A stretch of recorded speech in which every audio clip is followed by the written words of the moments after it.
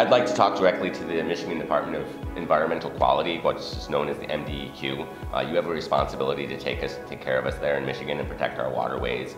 We've had you out on our location at several sites. We've pointed out to you that they have released gasoline-tainted water into our waterways, into our wetlands, and it amounts to potentially up to 6.2 million gallons a day for 11 days.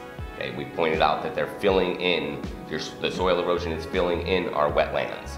I do not see you doing something about it. It is your responsibility, and we'd like to ask you to properly investigate this. The gasoline potentially came from a plume. It could have come from Energy Transfer Partners themselves. We're not really sure until they continue, if they continue to work while this is an undiscovered thing. That's a violation against us, the people of Michigan. I'm speaking to Livingston County officials.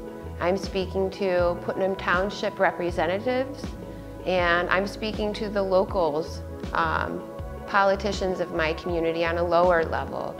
Why aren't you standing up for us? Why are you taking a risk that the implications could affect us from here to 50 years from now when you're not going to even be here? I have children in this community, and I want to see you guys standing up. Don't tell me too little, too late. Don't turn your backs on us. Stand up for your community. Stand up for us. That's who we need. That's who we want. And that's what I want to see.